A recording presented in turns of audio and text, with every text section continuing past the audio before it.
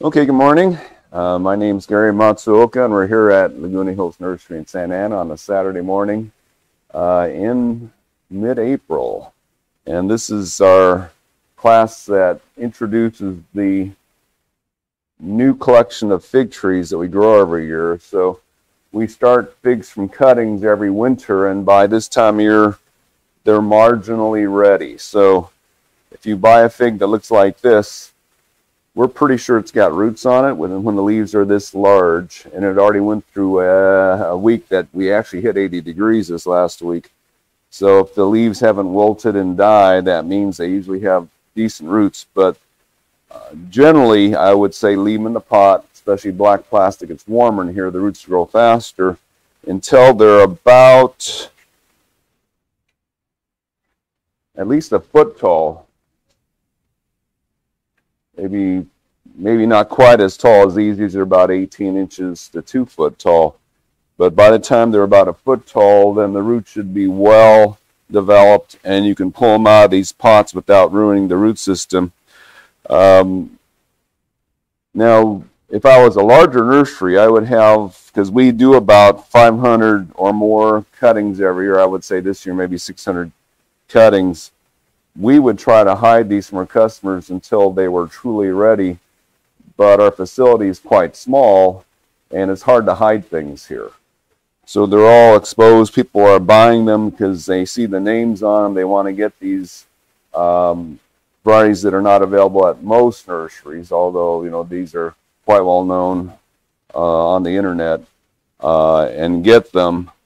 And we hate to say, no, they're not ready yet, so we'll say, okay, you can buy them, leave them in the pot until they're about a foot tall.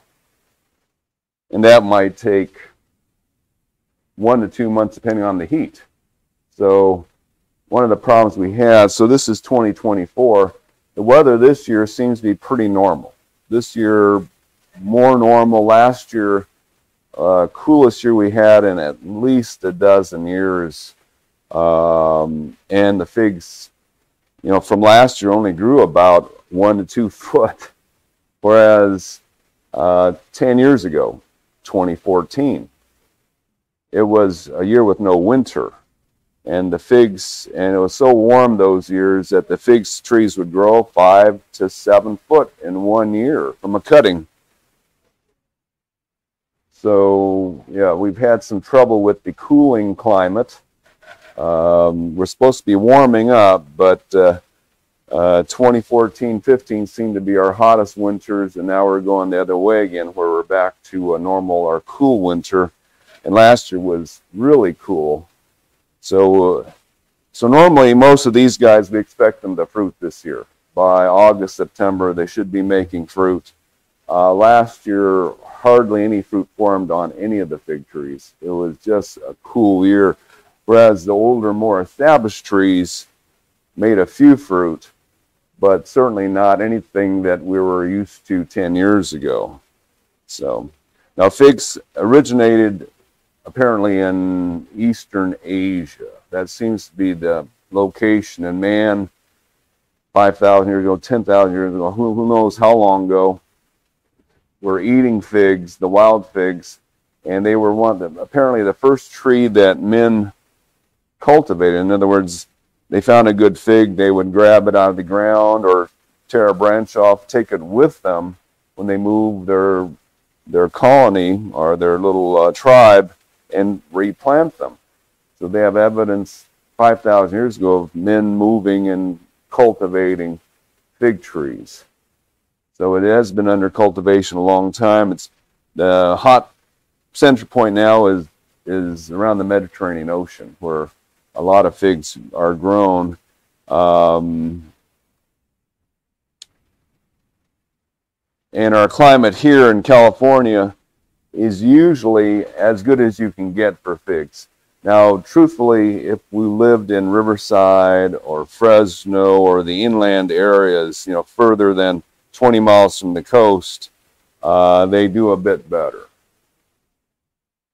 Here on the coast, we get, like today is totally clouded over, but that happened last year all summer long. The ocean fog would move in and prevent the fig trees from really doing their thing. The further inland you are, the less that happens. And figs like to be, you know, between 90 and 100 degrees all summer long. If that'd make them really happy. So here along the coast, we do have to pick and choose a bit to avoid the figs that need it hot all the time. And there are some we'll mention for you. So, okay, for growing figs, what figs do is when they're growing leaves and they've been growing for a while, they will put on a, so these trees early in the year aren't strong enough yet, but as they grow older or they start really taking off with leaves, say here's a, now this is a fig growing in a pot. The problem with figs in pots, especially when the weather's cool, is this ground in here gets as cold as it does at night in the air. So they're a little slower to get going. Whereas if you have a fig in the ground, especially if it's near a house, they've been growing now for a few months because the ground is warmer than the soil in a pot. And also if you're near the a building, which this one was right next to a home, it's warm there. The roots are warm. We find that figs that are close to warm areas, either in the ground or near a building, often stay evergreen here and ever producing on top of that. We have seen that. So 2014, 2015, or 2013, 2014, real warm winters, a lot of our fig trees, even in pots, did not lose their leaves those winters, and they just kept on producing fruit through the winter. Now we have had one customer who lives part-time here in Orange or in Santa Ana, California, and he also lives half the year in the Philippines. He goes back and forth.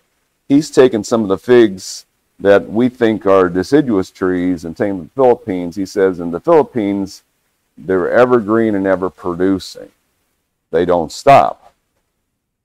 Now, he said the problem with figs in the Philippines is if they have a real bad monsoonal season and it keeps raining for an entire month, all leaves get sick and they all drop off. And if they have a really bad monsoonal season, they lose their fig trees. They just give up when they can't grow a healthy leaf. So figs are very sensitive to wet leaves. Every time we get a rainstorm in the summer here, they get spots all over the leaves that causes them to drop off, slowly die and drop off. Of course, here it doesn't rain that continuously, especially in the summertime, and they just grow new leaves and they're fine again. But any rainstorm that's decent, like last year we did have an inch or two of rain in August. We noticed that a lot of the leaves got spotted and they started dropping off. And customers were calling up and worried about their trees dropping leaves. Now here again, our air is relatively dry, so that usually stops. If you're in the deep south and you're trying to grow figs there, which is not really their climate where you get all that summer rain, they can be in big trouble. They can get all spotted up. I'm sure there's some fungicides that'll stop that, or you can just, you know, throw them underneath the patio roof, something like that to stop them, especially if they're in a container. So that's one thing that figs like, is they like a dry, warm summer, which we often are here. Typically, we're dry in the summertime here. So that helps out. So on figs, so you know that there's several kinds of figs. We grow the ones that are female. All these here are female and they make fruit all by themselves with no pollination needed. Now there is a famous fig that requires pollination called the Smyrna fig. In California this is often called Calamurna. Same thing though. Smyrna figs are famous in Portugal and Spain. They're really large, flat figs, light colored. Now figs have an eye at the bottom of the fruit. On this developing fig here, you can see a little circle or a little dot there, that's the eye of the fig. On some figs, this eye is an open hole. On others, it's very tight and closed. Most figs is somewhere in between. So the Calamurna fig or a Smyrna fig requires to be pollinated by a different fig, or else this fig, as it develops, just turns yellow and falls off. And when these figs were first brought to California, the Portuguese farmers failed to tell them that they needed a wasp pollinator. So for about 5 years, the farmers in California, this was over 100 years ago, were growing the Smyrna fig and no crop.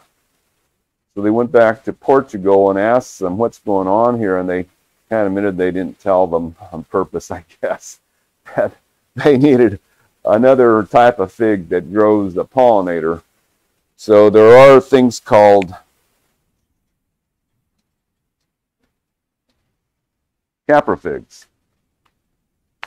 And capra figs are figs that not only have the edible parts of it, like the Smyrna fig, but they also have stamens, the male part of the flower. So figs essentially are inside-out flower, with the flower parts pointing inside the fruit and covered on the outside with the skin.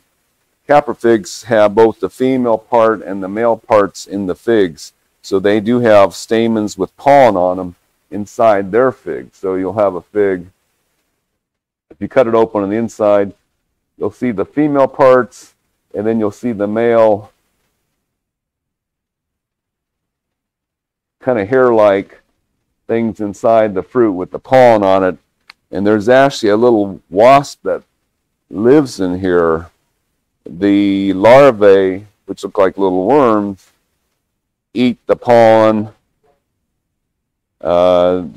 They pupate, turn into little wasps, and they fly out carrying the pollen with them. And they'll find another fig. This case, there's no pollen in here, so they can't live in there, but they're searching for, well, these are male wasps flying around searching for female wasps to mate with. And in the same instance, they will pollinate this Calamurna fig, and it then develops.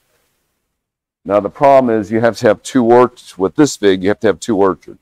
You have to have a fig growing the Smyrna figs and a different orchard far away growing the capra figs, because what they have found out is if you have too much pollen from these figs going into these fruit, the fruit gets too big and it cracks open. So they found out that when the time is right and when these figs are starting to develop on the capra figs, they bring in a whole bunch of these figs here with the male wasp in them, and they said they put 13 in a basket underneath each tree, and that'll be the right amount of pollen to pollinate these Smyrna figs and get them the right size. So the Smyrna figs have developing seeds inside. The most of other fig trees, we think they have seeds too, but they're not as like the Smyrna figs, which are somewhat crunchy. You don't notice them as much as you hear them. So if you eat a Smyrna fig, and you'll find a lot of these dried, like at local stores, they have some dried Calamurna or Smyrna figs. I believe Trader Joe's carries these. And when you eat them, they have this slight crunch in your ear, which is kind of neat. You can feel a slight crunch when you're eating them, but that's the seeds. They're soft seeds, but they have this crunchiness to them, almost like Rice Krispies crunch.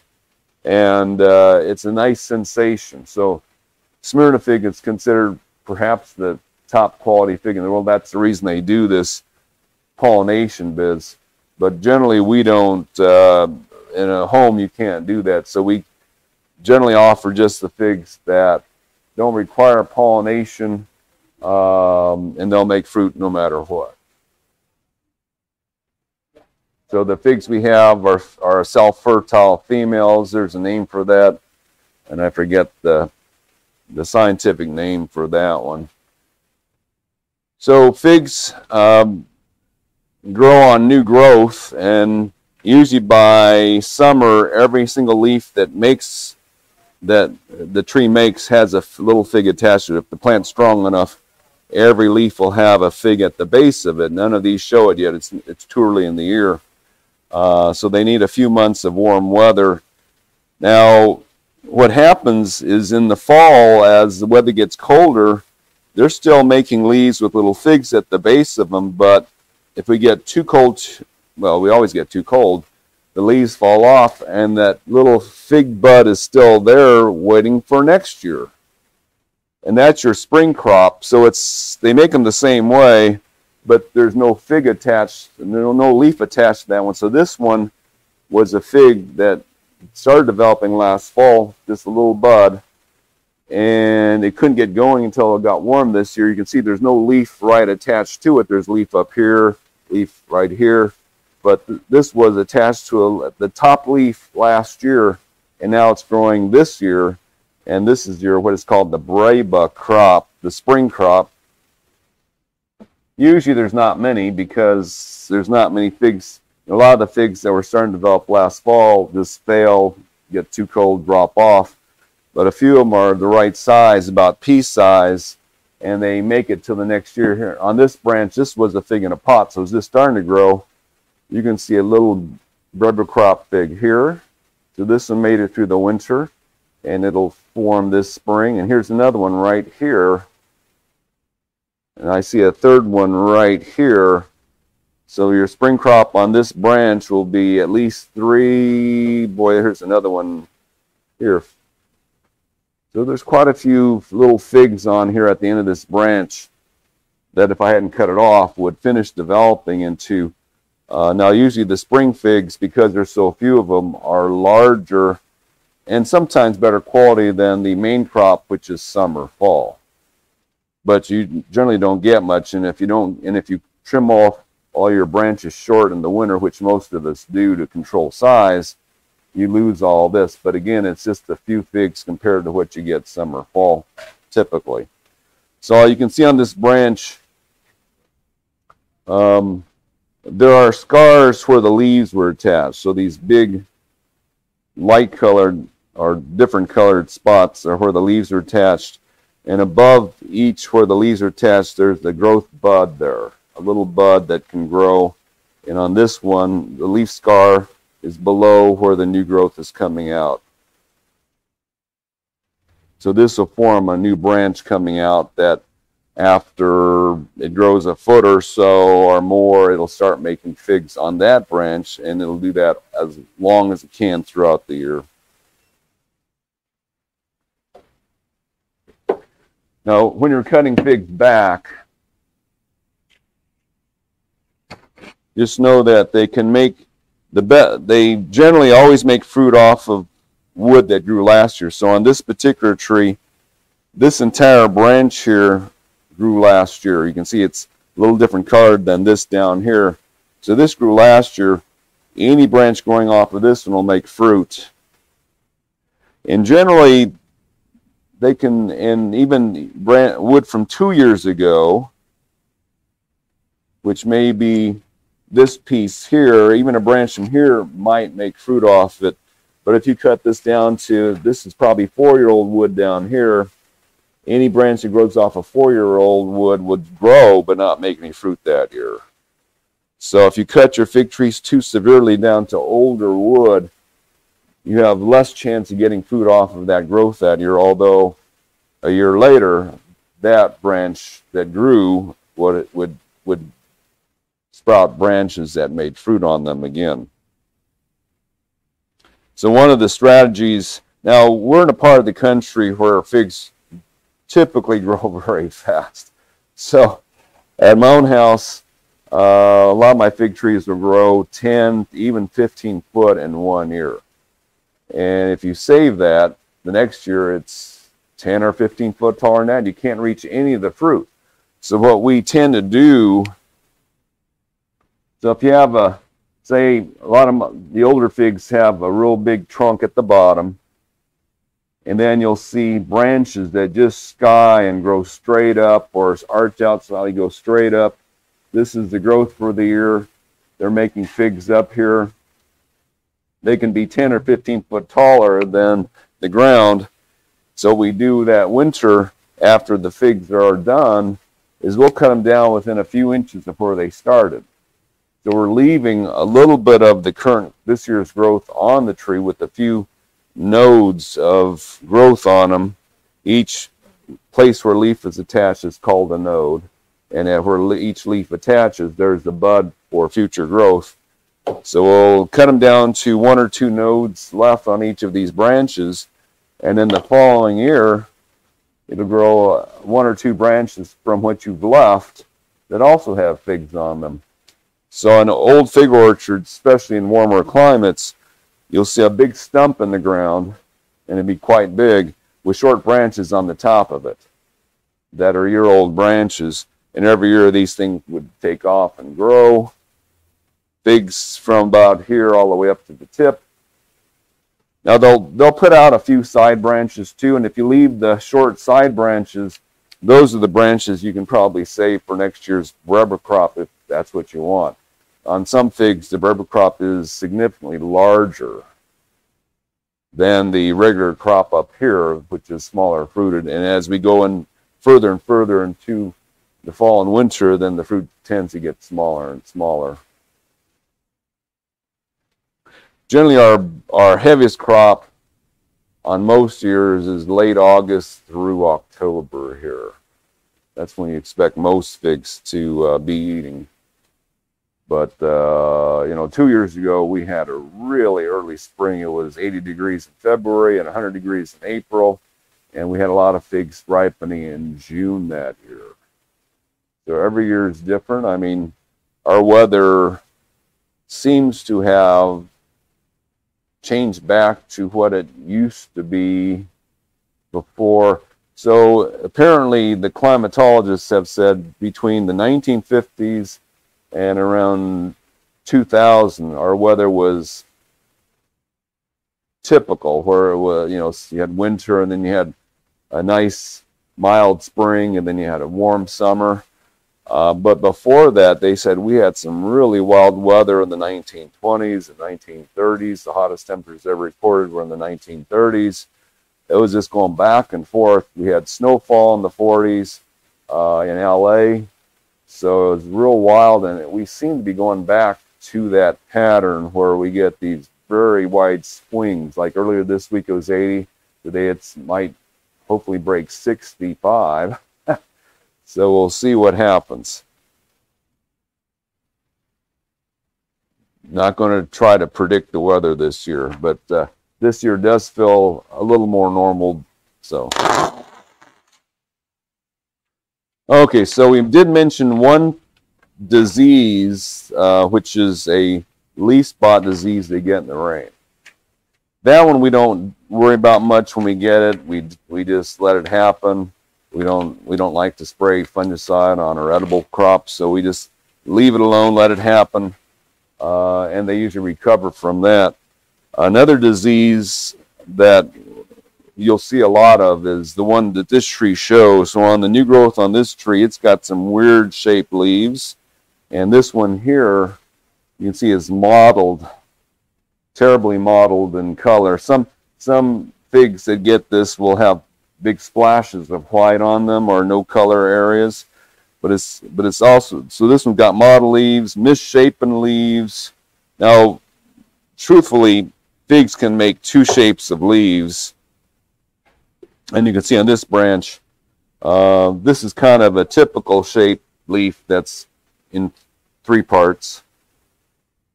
This one's in 3 parts, but this one is just an entire leaf, just one big, they often call these the shovel leaves, and these are more maple leaves. And we even have some that make kind of a snowflake leaf. And it seems to us, or to most observers, that the younger genetically the tree is, the more the leaves are deeply cut like snowflakes. Here's another one. Actually, that was the same variety.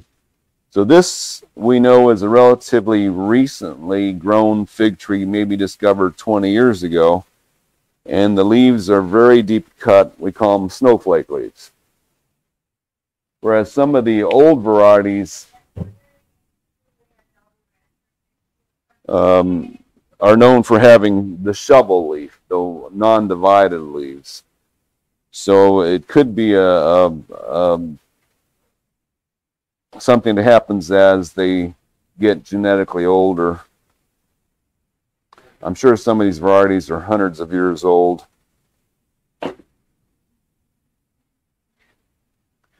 So figs get viruses pretty easily. There's a microscopic mite, aerified mite, that spreads this disease. Unfortunately, it's easy to catch it. Most figs have it in them. Fortunately, too, most viruses do not like hot weather. So just like us, you get a virus, you get a fever, the fever cooks the virus and kills it essentially. And on figs, it doesn't get rid of it in the plant system, but it makes it not, so you don't notice it anymore. So by summer, if we have a regular warm spring, these leaves will all look normal after that without the mottling to them. You don't even notice it anymore.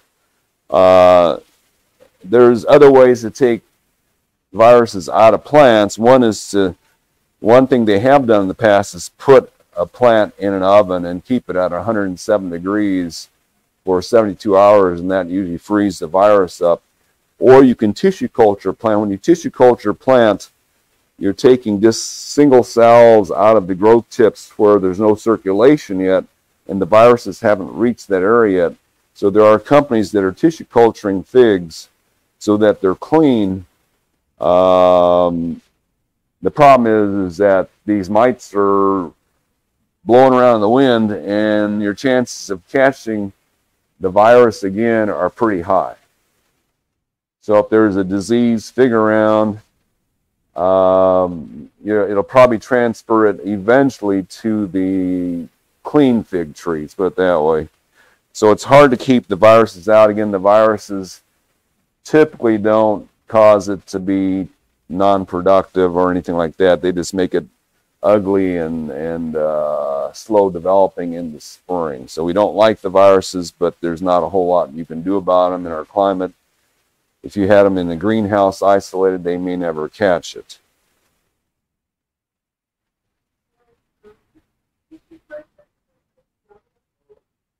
Yeah, so we bought one set of tissue cultured figs, and a lot of those figs that we bought 6 or 7 years ago still haven't fruited. They're acting like seedlings. So seedling figs, a lot of times they'll sit there and look like, they usually have really skinny branches and leaves that are very snowflake-like, and they sit there and grow like a little mound on the ground for quite a number of years before they start to get bigger and start making fruit. So that that's the problem we see with a lot of the tissue culture fig trees, is they act like babies again. When they're doing tissue culture, they have to put hormones on them that make them juvenile to grow roots and grow stems and leaves from the cells that they have.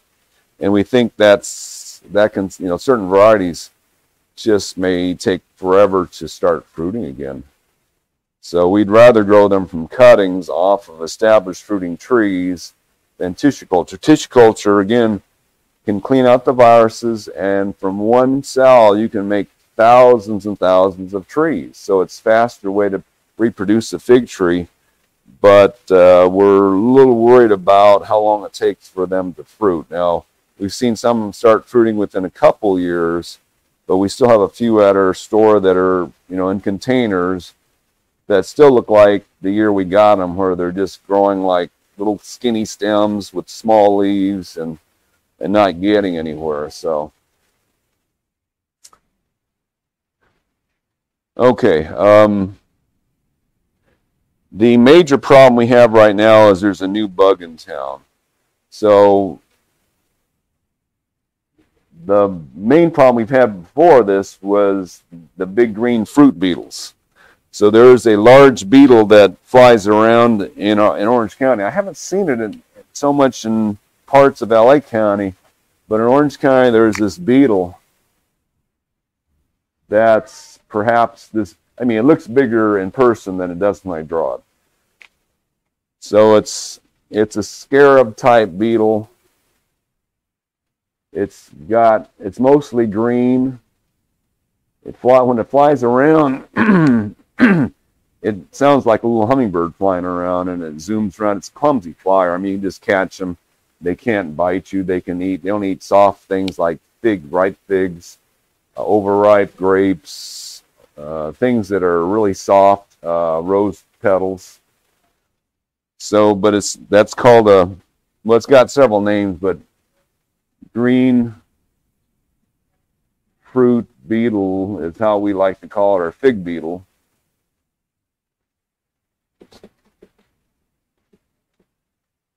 And they can eat all the overripe figs on your tree, and if they don't have any overripe figs to eat, they'll eat the ripe ones too.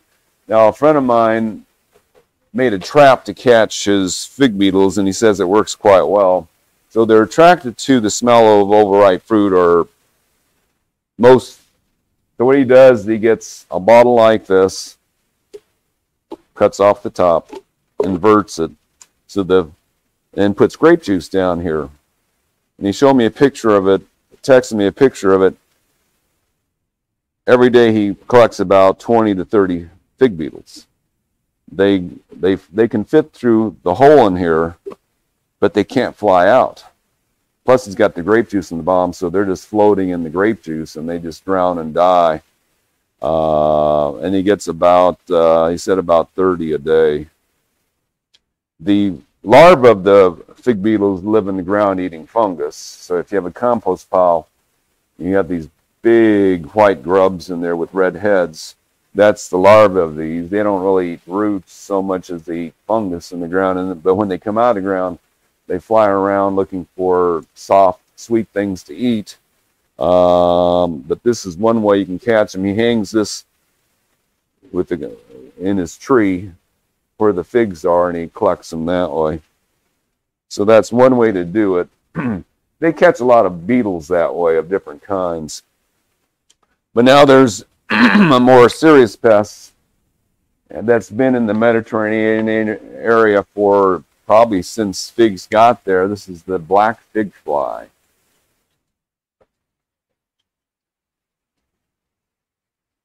So this made it from Europe or the Mediterranean area to Mexico and South America a number of years ago, and a nursery in Ventura started getting them. I think it was 2 years ago or maybe 3 years ago now, and people who bought figs from that nursery then transported all throughout California, so that everybody has them now. We've seen a few of them here at the nursery. Now, the black fig fly is a type of fruit fly, so they're small, maybe smaller than that. The bodies are black, they have red eyes. I've never seen one, but we see the damage. So what they do is, when the figs are anywhere from 1/4 inch to fully developed, they will go into the fig through the eye of the fig.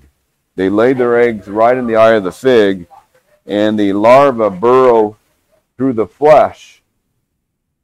Now, fortunately, most of these figs never fully develop. They'll just turn yellow, drop off, and you won't be surprised when you eat one. Occasionally, they'll go after a well-developed fig, and you'll actually find a few worms there. So now, whenever we eat a fig, we break it open to make sure there's nothing moving in there or no discoloration. But most of the figs that they're in will then drop off the tree. They leave a little exit hole. The larvae don't usually pupate inside, although they can. We've found some pupa inside the fruit, but they leave a small BB-sized hole where they drop out of the fig, and they pupate in the dirt in the ground normally.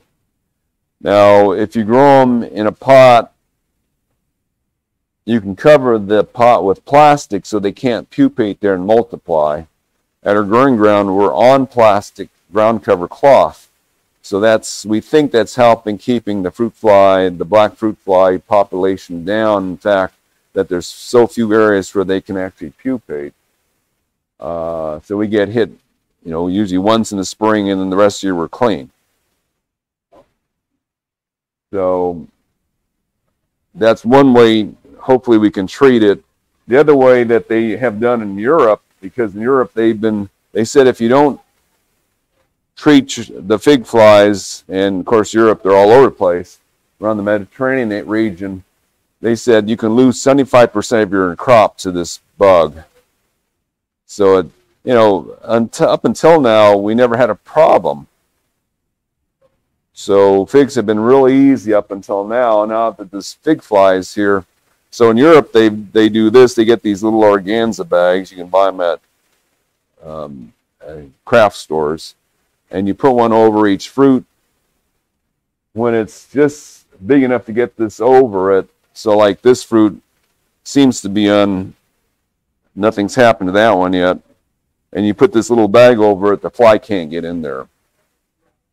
Now, there's a lot of people trying to come up with a way to just plug the hole, let's drop a glue or some museum paste or whatever you call that stuff, gel or something. So far, little stickers haven't worked because as the fruit grows, there's a little gap there and the fly finds it and gets in it. So it's got to be something that adheres tightly to the hole. Now, the other option we'll have is that they make these things, big bags, like 6-foot bags. You can put them over the entire branch. Now, if you're growing a fig that needs the wasp pollination, that won't help. But if most figs don't need that wasp pollination, you can just cover the entire tree with this bag. Sunlight can get in there, bugs can't, and that would keep all those figs clean too. Now, hopefully, most of you are growing in areas where the black fig fly isn't there yet, so you just grow them for a while and see how you do. They're not over the entire, you know, they're not in every city in this area in California yet, but they're traveling. Now, the universities are, of course, looking for ways to treat, because there are commercial fig orchards in California. And there's this bait, I think it's called GF250, which they think will work. So they're still working on this. What that is it's a sugar bait. So they're attracted to sugary things. And they put spinosad in it. So this is a kind of a fruity, sugary bait that has spinosad, which is an organic bait pesticide that kills chewing things. So they combine that with the bait, and that kills the flies. Nothing kills the larvae once they're inside the fruit, so you're trying to control the adults. So we'll see. I've seen this online. Now right now it's just being sold for olives, for certain things to get fruit flies in them. So olives, about 10 years ago, got this olive fruit fly that came from the Mediterranean also. So they had to make products that would stop the olive fruit fly and other fruit flies. So this is out there. It's being sold in gallons for like $250. So we don't recommend that any retail homeowners buy it yet. We'll see if it's going to be necessary, but that's a bait that you can spray, and the flies land on it, they eat a bit of it, and it kills it. You'll have less attacking your fruit. It's not going to stop 100% of it, but it will make it less. So that's the new bug in town. That's the real nasty one. There's not much else besides birds and rats and squirrels. Now birds, this was back in the 1980s. I had 30 fig trees in my backyard, and in August, September, it sounded like an aviary back there. Just so many birds. So I happen to have a really realistic looking rubber snake, and I heard that birds don't like snakes, so I just threw it on the tree. and for 2 weeks I heard no birds. It just kept away for a long time. So the snakes have worked better than the owl scarecrows and the sparrow scarecrows, or the hawk scarecrows. So the snake has worked better. So we do still sell a beach ball material plastic blow-up snake. This is a 6-foot snake. You just throw it on top of the tree when the fruit's ripening, and then the birds stay away for quite a while. Doesn't work forever. I mean, if you keep moving this every day, they think it will be real. That might keep away longer. But I didn't move mine ever, and it worked for about 2 weeks.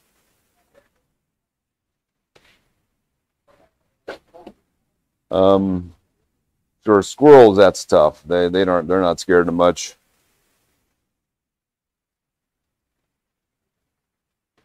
Now, the one thing good about figs, compared to, like, if you have a peach tree, the one advantage of a peach tree is if you have a decent sized peach tree, they'll have 200 ripe fruit all at one time.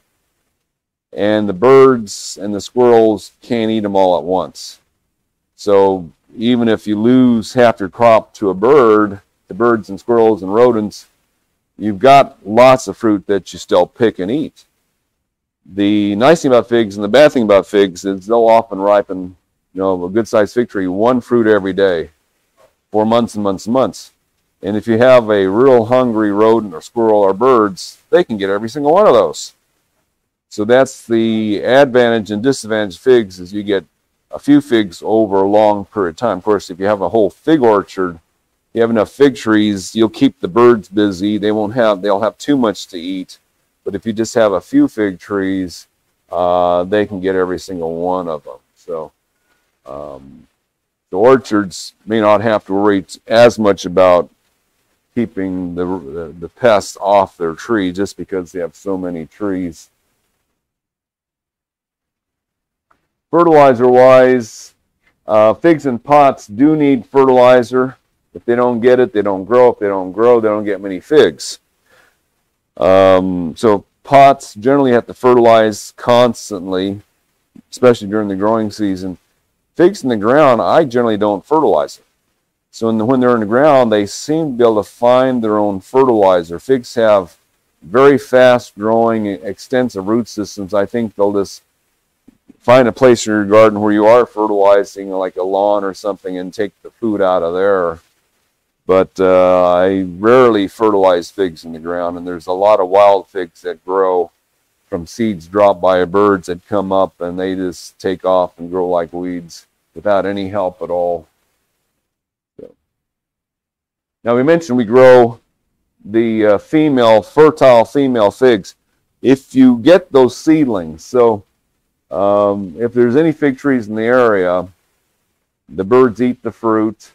They sit on the walls and eat the fruit, and they also poop next to the walls. So many yards, you'll see fig trees growing along all the walls. So, and that's where most of the new varieties come from, is figs poop out the seeds, or they drop seeds when they're eating the fruit, and they start growing along fences. And across California, you'll see fig trees growing next to walls, and those are volunteer figs. So for a while I've grown a lot of those volunteer figs to see how they turned out. And half of them seem to be capra figs, the ones with the male pollen, and so you can't really eat them. They're dry, textured because of you got the pollen and the anthers in them. So they called those the goat figs, because only goats eat those things. And then about half of them were the female figs also. And of the female figs that I've grown, half of those were decent. The other half were marginally flavored. But you always have to look at them, because there's some figs that, I had one customer say, well, we have this volunteer fig tree, but the figs don't taste very good. And I said, well, bring one in. I want to try it myself and see what it looks like. So they brought me these figs. Now, most volunteer figs tend to be green, decent size. I cut it open, Waited for about 30 seconds, and then the entire inside of the fig started moving, wiggling around. So, you know, this is one of those capra figs with the wasp larvae living in them. I said, no, don't eat these. So you have to be careful with the volunteer figs. You know, you cut them in half and watch them for a while, see if anything starts moving in them. So. You probably covered this in the beginning of your lecture, but a single big tree can produce both male and female. No. Generally, each volunteer fig tree is what it is. So it's either a self-fertilized female, can be a Smyrna type that needs pollination. It can be a capra fig, which has the male parts in it too. There may be more things than that, because this fig that they brought in was a female fig, but it had the larva of the wasp in it. So that's different too. It might have been a capra fig. This was back in the 80s, and I don't recall the full details. I just remember it was wiggling. So not one you would want to eat. So about half the trees I've grown, allowed to grow big, turned out to be capra figs, and half were females. And half of those females were pretty good. In fact, we still sell one of those ourselves.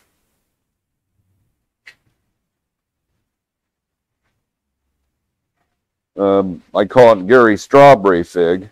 So one of the first volunteers, well, no, I wasn't the first one, maybe the second volunteer that grew in my yard, turned out to be one of the best figs. This is back in the 90s that I'd ever eaten. So, you know, back in the 70s when I first started in the business, we just had maybe 4 figs. Black Mission, Brown Turkey, White Genoa, and Cadota, which is another white fig. That's all we had, and they were decent, not great, but. And then this one started growing in my yard, and go, this is better than all those, in the early 90s. And we started propagating this. Now, the problem when you propagate a fig that grows from a seed is a lot of its offspring tend to be very juvenile. So the first crops of these that we grew from the original plant had the snowflake leaves for 2 or 3 years before they started making fruit. But as the tree got older and we started taking cuttings off of cuttings that we had grown, the babies of those start producing sooner and sooner. And if the plant is, the original plant is hundreds of years old, it just fruits immediately. And that's been shown to be true on almost all fruiting plants. If you take cuttings off the original tree, in citrus they said the same thing, the babies act like juveniles and may take 5 years or more to fruit. Whereas if you take a cutting off of a cutting of the original tree, those tend to just start fruiting immediately. So every cutting you take apparently is genetically older than the original plant. I don't know how that works, but that's how it's turning out.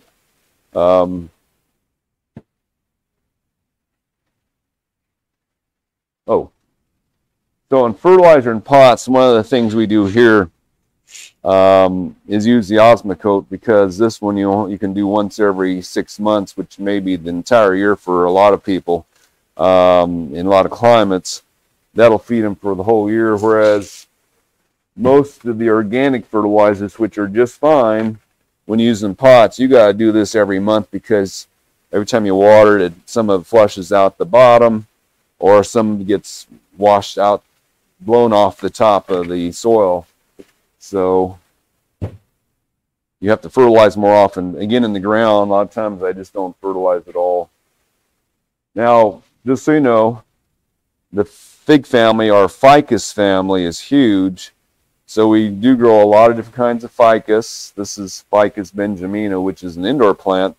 If you grow this enough sunlight, like if you grow it outdoors, they make these little round fig things also. And I've eaten them, and they taste like figs. So they make these little figs. So I saw this Green Beret survival literature once, and they said, yeah, any ficus tree you find in the jungle, the figs are good to eat. They may have the fig wasp in them, but they're good to eat.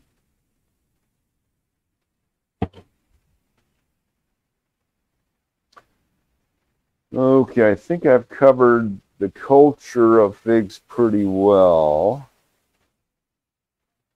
I think there are questions on the culture.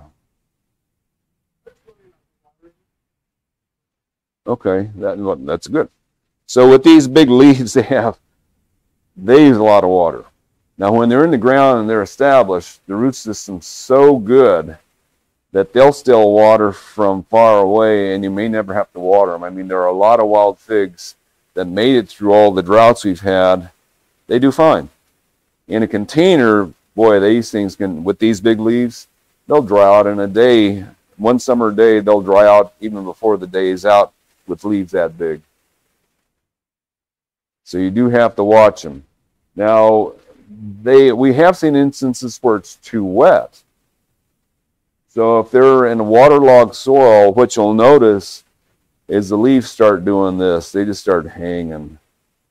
And if the soil doesn't stop being waterlogged, the new growth gets smaller and smaller and smaller. Their roots are dying. And that if they're dry, they don't do this. They just sometimes they start rolling a bit, but they'll develop brown or white edges around the edge of the leaf where they're drying up.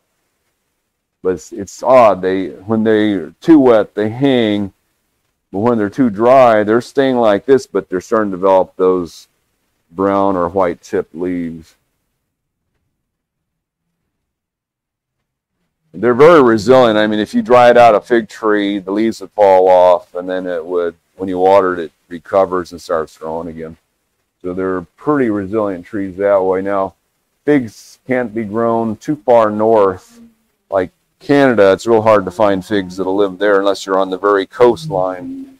There are some figs like Chicago Hardy that their main claim to fame is they can take Chicago. Most of our figs like warmer conditions. So some of these might make in cool climates too, but most of them like our weather here.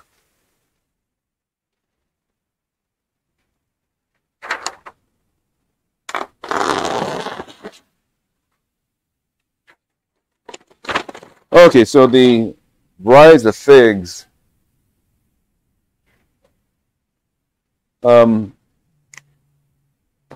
Usually the greenish or yellowish figs are called the honey figs. Most of them, not all of them, but most of them are sweet and mild. So those are called the honey figs. The most famous is probably Cadota. So this is called Janus seedless Cadota, but it's a Cadota fig. Now Cadota fig's from Italy, and they messed up the name when they brought it here. So the Cadota fig, if you're in Italy, it's the Tota or something of that. The Tota, it's not Cadota. I believe it's the Tota with two T's somewhere in there. So just like Peking, Beijing, a lot of places the names get messed up when somebody doesn't translate it well or doesn't write it down properly. So this Cadota fig, it's just a sweet fig. It doesn't have much acidity to it. They're big figs. They're big trees on top of that.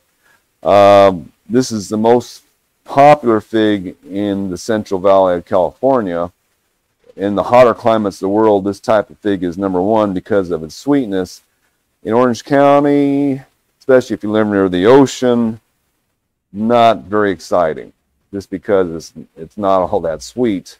If you don't have 85, 90 degrees every day, it doesn't pick up as much sweetness to it.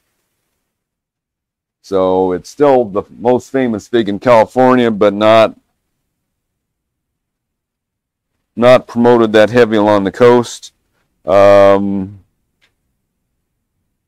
one, well, this is from Persia by Adi. It's a famous heirloom from that area of the world, and I'm not sure if it's spelled that way are this way. I think there might be an H in that name, but it's a famous heirloom. It's a another large yellowish fig. A friend of mine married an Italian woman, and their family heirloom, they called it Italian grandmother fig.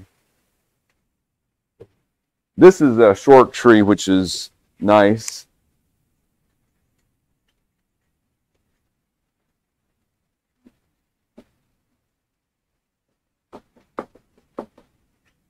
So it's short with fairly large yellow-green figs. This is interesting. So sequoia, we'd put in that group.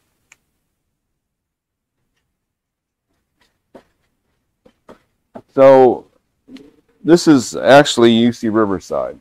This is one of their inventions, as is UCR 18725, which never got a proper name. Let's put that down.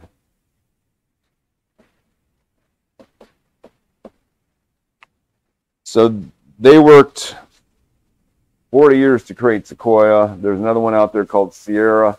Sierra is the more commercial variety. But what they were trying to do was make a fig that resembled the Smyrna figs without needing wasp pollination. So Smyrna figs are big, sweet figs, not much acidity to them, with the crunchy seeds that need wasp pollination. So Sequoia, big, light-colored figs. They wanted figs that they can grow commercially, that they can dry like the Smyrnas are usually dried, and have the crunchy seeds.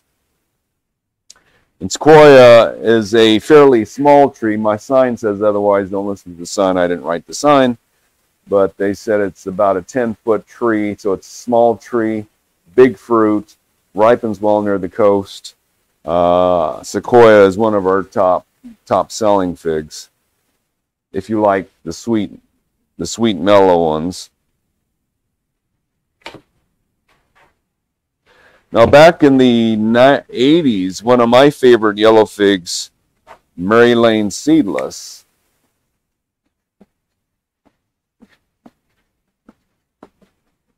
Mary Lane seedless. This is quite yellow. The fruit on this is quite yellow, sweet and mild. I really like that. Among the first figs I grew back in the 80s, this was my favorite. Does have the open eye. So open eye figs, their potential to get bugs in them and mold in them is higher. So if you're right on the coast, this is probably not the one to grow. Some years, like last year when it was just cool all summer, a lot of the open eye figs, I've seen the entire fig tree get moldy. Like we used to sell a long time ago back in the 80s, white Genoa figs. And they had big open eyes. And most years in my yard, every single fig would get that mold in it where you can't eat it. So we gave up on that one. That was the first one we gave up on, was that. Mary Lane, we haven't seen it get moldy as much as the white Genoa, but it still potentially can do that. There's another fig that's pretty famous that I would put in this group, and that's the yellow long neck.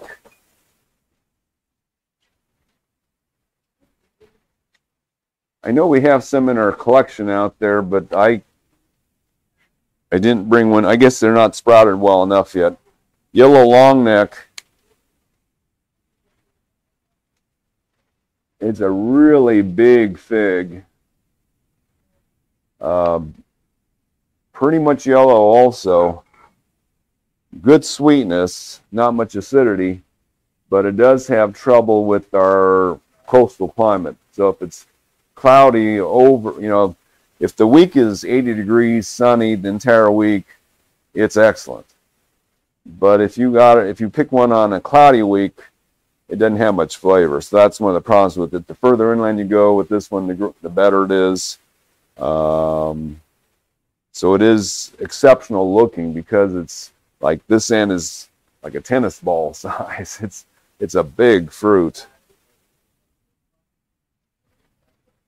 Sequoia's big, Bayardi's big. A lot of these are big fruits. Cadota's big too. Okay, so those are the sweet and mild figs. And that's just my opinion. I mean, you look at these fruit from other places of where they, you know, if you grow them in different locations, you get different flavors. So that's a hard one. Now we do have some we call the berry flavored.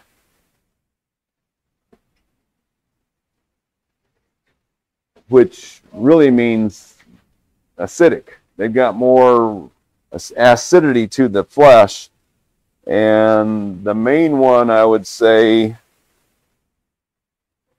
well, there's a couple here. So Flanders and Panache.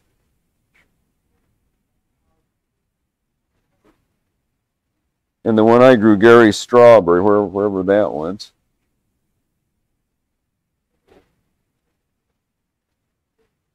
There.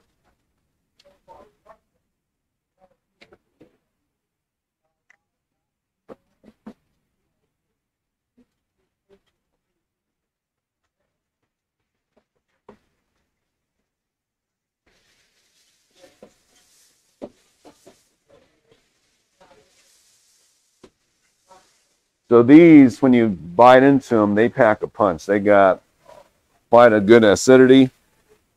They've got enough sweetness to make it sweet. All three of these, the flesh is bright red. Really bright red, especially Panache. Now, Panache is interesting because it is a striped fig. It's a kind of a flat, round fruit that as it's growing, it's cream colored with distinct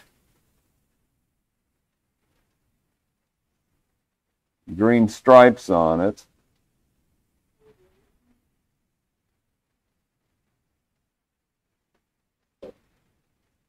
Hold it upside down, looks like one of those striped hot air balloons. The main thing to know about Panache is that it does have an open eye. So you can lose the entire crop near the coast. But it is one of the best tasting figs. It does have not only a sharper flavor, I would also say it's cherry. Some years it's very cherry flavored. And the red flesh makes it seem even more so. And the other thing about it, a lot of these striped figs, the branches are already striped. So I don't know if you might not be able to see it, but there's a subtle gold striping on the stems of this tree. Now, they can lose the striping. So on my own Panache fig tree, some branches would not be striped and the fruit would not be either.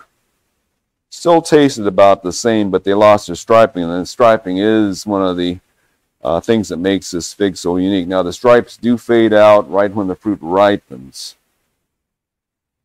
but on the tree it's just amazing to look at. Occasionally we can see little variegation in the leaves too from the striping.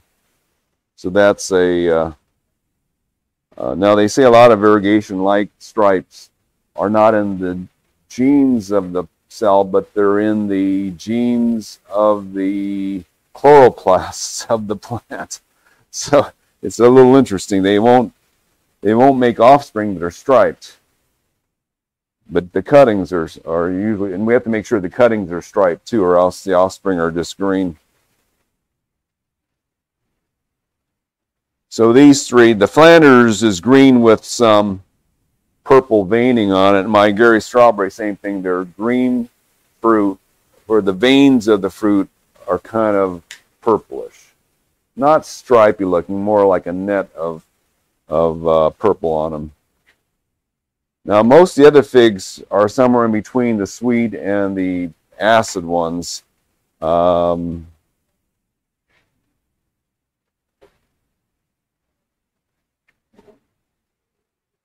between these, I like the Panache the best, but again, you can have some trouble with it Gary Strawberry in Flanders. Flanders is University of California, Riverside also. And they're not growing this one commercially, but they said it's so good that they released it to the public in the 1990s. Said, you guys take this, grow it, it's so good. Now back in around 1990, when I was growing it, I let Italian friend of mine who lived down the street, Antonio, lived down the street. He had brought figs from his hometown in Genoa, Italy. He had a collection of about 40 figs in his backyard. He ate the Flanders at that time, said, this is better than anything in my yard. So he loved Flanders, and I really liked it too. And we still think it's one of the best figs out there with the stronger berry or acidic flavor on it. But yeah, he though had a Genoa fig that wasn't like the Genoa figs that are being sold commercially here. He had a fig that was huge. I mean, it was real big, real flat. The honey just dripped out the bottom. Just an incredible fruit. I wish I had a piece of that one, but he had given to all his relatives first before. I never got a piece of his. Okay, so that's the berry flavored ones, and then the rest of the figs are more complex. You can't call them one thing or the other. And again, it's like figs. Every year they taste a little different. Even a few days different. You get, some figs are, the inside of the fig is amber, and then you open up and sometimes it's red. The color of the flesh can change, the color of the skin can change depending on certain conditions. Sometimes we can't predict it. Like the brown turkey type, sometimes they'd be yellow inside, sometimes red inside, with different flavors. So the top-rated figs of the world, well, the top-rated one is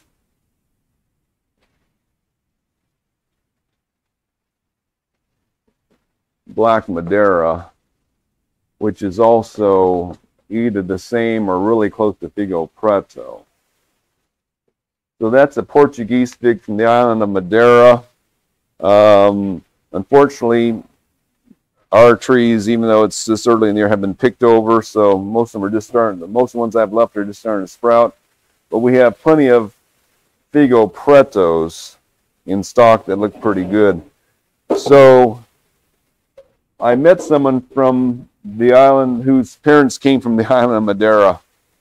So there was a Portuguese, one of the first settlements of the Portuguese fishermen is Point Loma, near San Diego.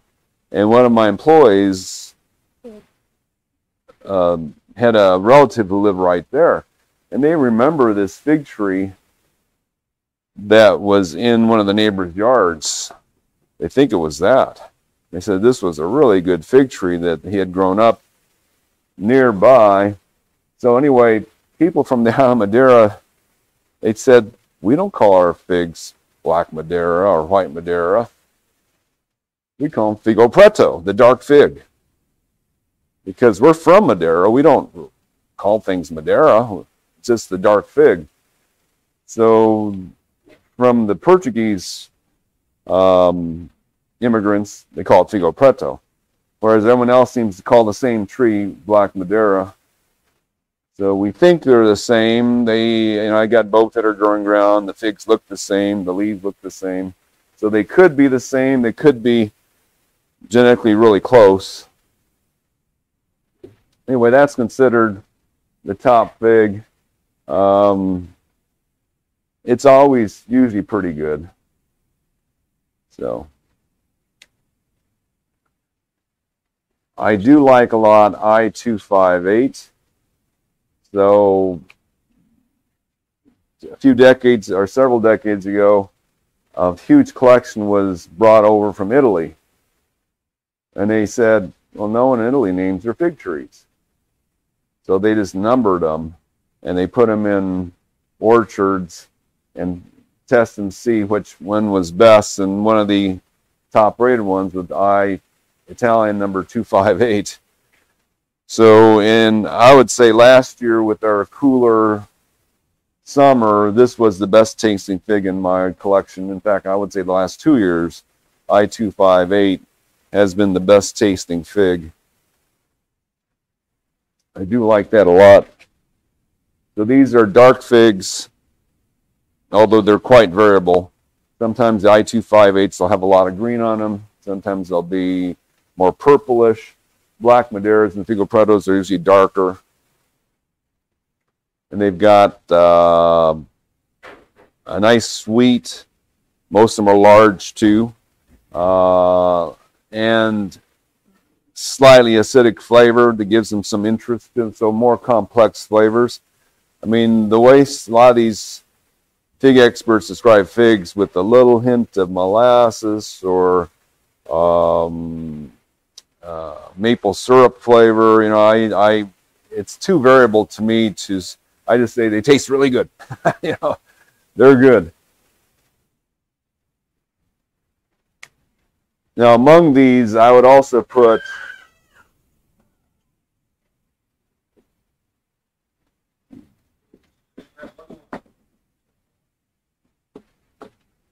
I don't know how to pronounce that. Bujasoro Grise or Grease. A French fig that's in the same line, seems to be also real good. Not quite as consistent as these are. And then Black Ischia. Now, Black Ischia, we think, started the fig cutting craze about 5 or 6 years ago.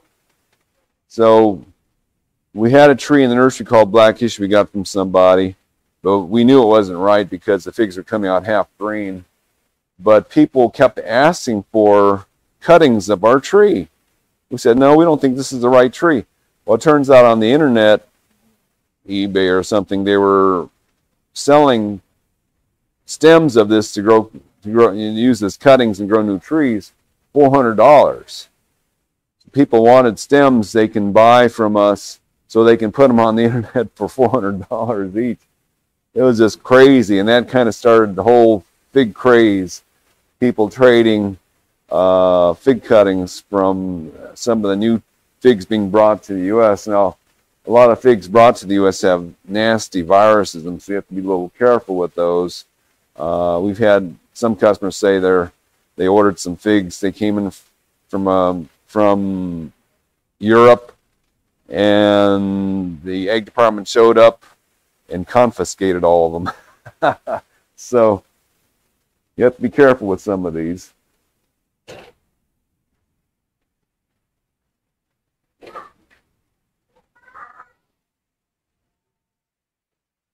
Now another one we put in the same line, Galicia Negra. Another dark fig that's really, really good. A lot of these are hard to tell apart. If they weren't labeled and I was just eating them, they're all really, really good.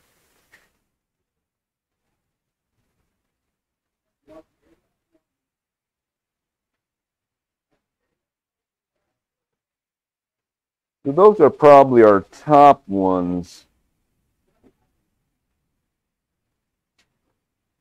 I would have to put in here too, Col de Dame. Some people really like these, the Col de Dame ones, and the top rated one is Noir, which is the black Col de Dame fig. So Col de Dame figs are a little different than that. This means Col de Dame is of the lady, of the collar of the lady, because they've got, they're shaped with somewhat of a neck, and then the figs down here. So they've got this neck on them that looks like the collars that the medieval women used to wear that would accentuate their neck. So the Col de Dame figs are a little necky like this, and there's a bunch of different ones. They all kind of taste similar. Col de Dame Noir is the dark version. Col de Dame Blanc is the white version. Col de Dame Mutante picks up dark stripes on it. There's quite a few different Col de Dames, and they're all quite good. A lot of people say they've got a nice texture to them. It's the texture. I noticed that with Noir, it's got a very nice, almost pastry-like texture to it, and flavor. So the Col de Dames, which we usually abbreviate CDD, Noir, a Blanc, or Roja, or something. Here's a CDD Noir. Oop.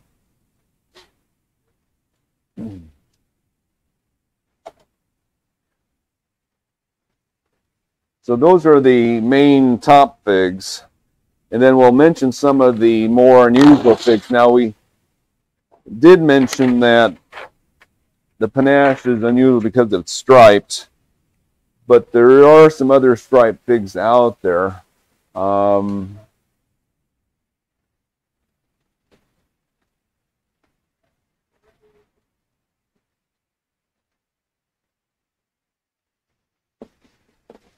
think it's CDD Ramada. That looks a lot like the panache fig with the stripes on it. So far, it hasn't been quite as good, but it doesn't have an open eye, which helps.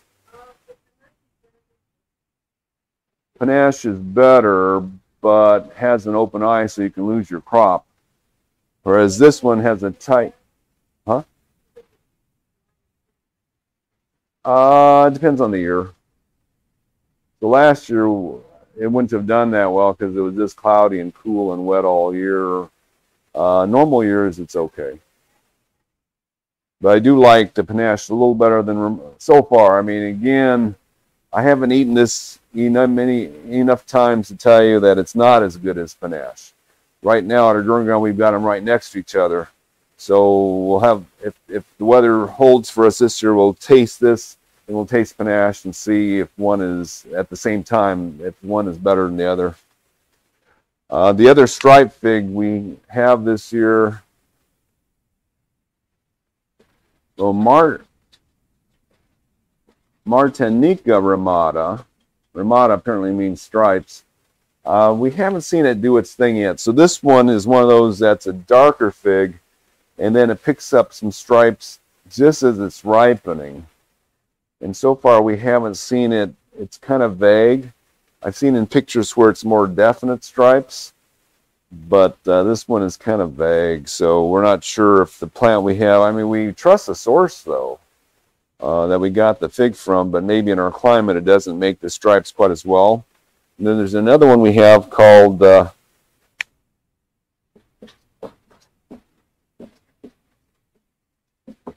these haven't sprouted. We just got these cuttings, so they haven't started growing yet, but hopefully later in the year we'll see this one. This one is another one that does what the Ramada does. It's a fairly dark fig that develops darker stripes as it's ripening. So that one should be a good one since it's a Col de Dame. So those are some of the interesting things that are around. Now I do have another fig I really like that's one of the few local figs. So we get volunteer fig cuttings from local customers too.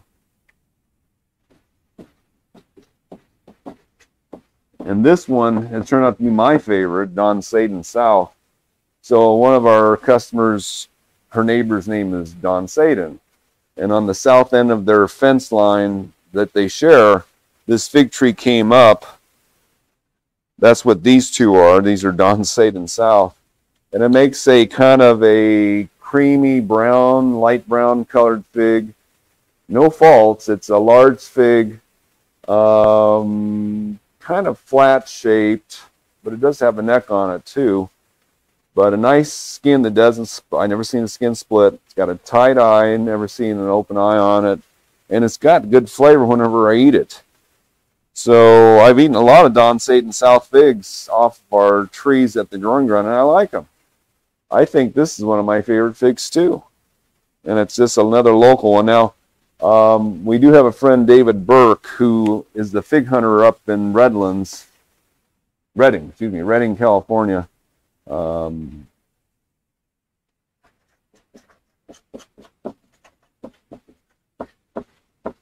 and he collects figs throughout the Central Valley. His company is Burke Family Farms, but you look up Fig Hunter on the internet, you'll find his, and he's collected all these local figs from the neighborhoods and put them in a collection. We do have some of his figs. The ones that he says are some of their favorite ones called Jolly Rancher because it tastes like the candy. I know we started some cuttings this year, but I'm not finding them. I think someone must have bought them all up already. And then there's another one. They said their taste test winner last year was Kelly Lynn. And I've seen that out there. Shasta Cranberry is another one that's come in really highly rated. So he's got his own collection. Now, the problem we have with figs is that if we don't grow them and eat them here, we don't know if they'll turn out as good as they do in Redding because that's Central Valley heat. So a lot of the figs from up there may not taste the same down here. And last year we couldn't taste too many because we didn't have a heat to develop much fruit. So we'll try again this year and see how we do with a lot of those different figs. Another set of figs that's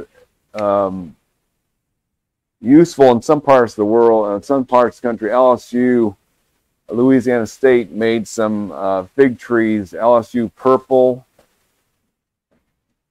and LSU Tiger are some that we have grown.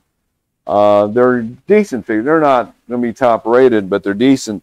But they're selected for the wet, hot, humid, deep south climate that LSU, where LSU is. So you find their trees are more resistant to the rain. So if you live in areas that get, or for some reason get wet leaves, the LSU fig trees will be less likely to get the leaf spots and moldy fruit and stuff like that.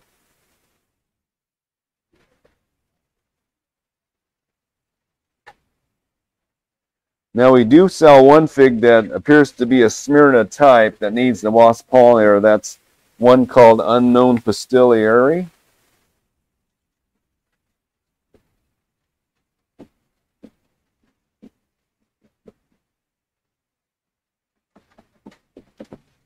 They call it unknown because a nurseryman, I believe down in San Diego, ordered some fig trees called Pastilieri, but they didn't come out right.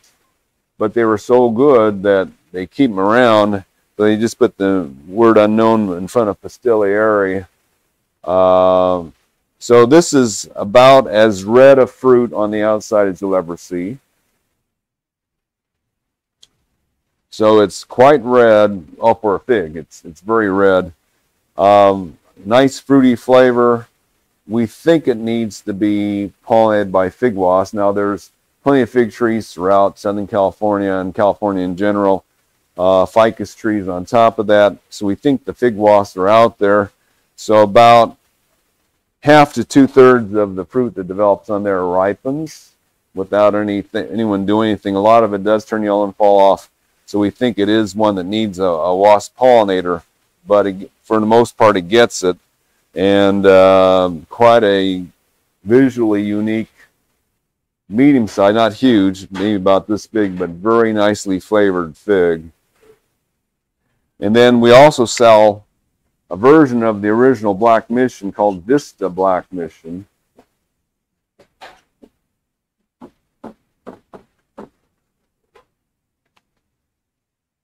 And the difference between it and the original is that I thought I brought it up. Oh, yeah. Is that on most figs, the space between the leaves and where they're making the fruit, on the original Black Mission, it might be a foot or more between the leaves on the branches. On the Vista Black Mission, they're like inches apart, each leaf. So the tree seems to make more fruit on each branch, closer together. The trees grow just as tall. I mean, they'll grow over 20 foot tall, but everything's more close together and seems to be worth it. The flavor, you can't tell any difference in the flavor. In Black Mission, the bumper crop is big. The normal crop is medium size, and then at the very end of the year, the figs that they ripen are quite small. Black Mission's originally brought to California in the 1500s from the Spanish missions that came up. Okay, any other questions? Now, so we grow most of our figs in pots. 5 gallons, not a very good size for a long period. They tend to outgrow 5 gallons in a year or two. A lot of our customers grow them either 15 gallon or 20 gallon or sometimes even bigger pots. The one reason we grow them in a pot is if you grow them in the ground and you try to get rid of them, they keep resprouting and resprouting and resprouting from the root system. So if you keep them in a pot, you'll get quite a few figs on a pot this size. You might get 30 or 40 during the year, and you can control it, keep it from invading the rest of your garden. They generally in pots, 10 years is about max for any plant, and it's easy to start a new cutting, to start a new plant when that one starts getting old. So.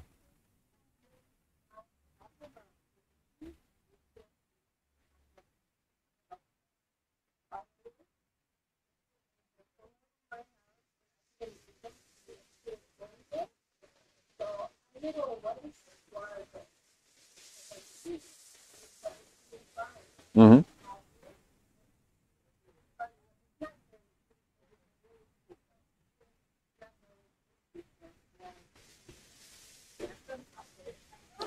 Question was, yeah, she's got a volunteer fig that's not very tasty. You can graft them, but it's so easy to grow cuttings that grafting is more difficult than growing a cutting from a branch. So if you get a fig from another cut, even in the summertime, now spring is not the easiest time to take cuttings once they make their leaves because their energy was already used to make this. But summer, fall, winter, you can take a branch with leaves on it, cut it, and stick it in a pot, and usually it grows. At least here in Southern California, usually it grows. I had a friend do that, show me how it works. So he took cutting off, this is like August, stuck it in the container with good potting soil in it, and within a few days, of course, it was totally wilted. Come back a week later, it was growing. I couldn't believe it. It's so quick to root that even though it looked terrible the first week, by the second week, it was growing and already, it had already made roots in that short a time. So you can take cuttings almost any time of year except for spring, unless you start an older branch that just hasn't sprouted yet, because a section of this branch should grow if you have a cutting that long and stick it in a pot. Now, just so you know, we have our own potting soil that we consider permanent, our Astomix in our top pot. Our Astomix holds more moisture because it's got more peat in it. Of course, peat moss tends to shrink over time, but with fig trees, the volume of roots they make is so much that usually you don't see the soil shrink, even in our Astomix or our top pot, because they're making up the volume as they grow. We start cuttings in our Astomix with just peat and volcanic rock is considered a sterile medium, so we get better take on the cuttings. Top pot has some unsterilized sand in it, so potentially there might cause a bit of rotting on cuttings, so we use our Astomix for cuttings. So all our 1 gallon plants are in our acid mix. And then we put them in bigger pots. Generally we switch to the top pot, but either one works. All right, thank you.